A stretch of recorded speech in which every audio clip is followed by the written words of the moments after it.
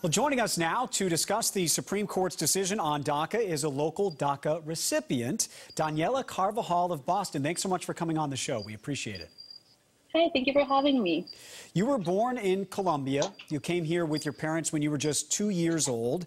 You got DACA protection in 2012, but of course you've been living with the uncertainty ever since. So how did you react when this ruling came down today?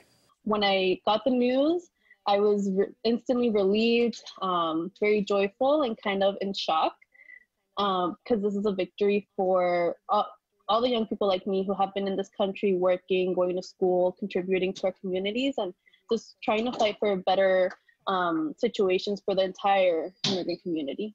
Well, President Trump suggested today, as I'm sure you've heard, that he will try to start this process over, that he will still try to revoke your protections.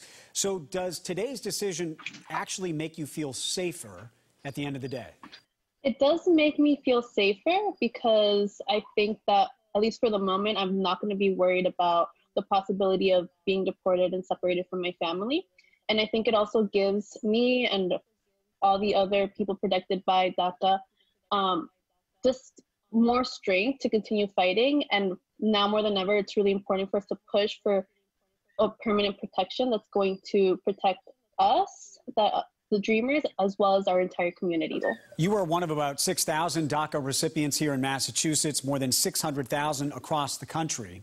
Critics of the program will say that it incentivizes undocumented immigration, and some of them argue that you should be deported. What is your response to them? Well, I think that definitely they're wrong. A lot of people that have DACA didn't really have a choice when they came to this country.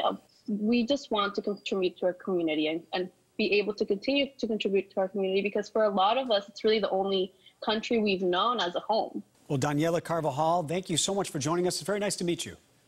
Thank you. It was nice meeting you too.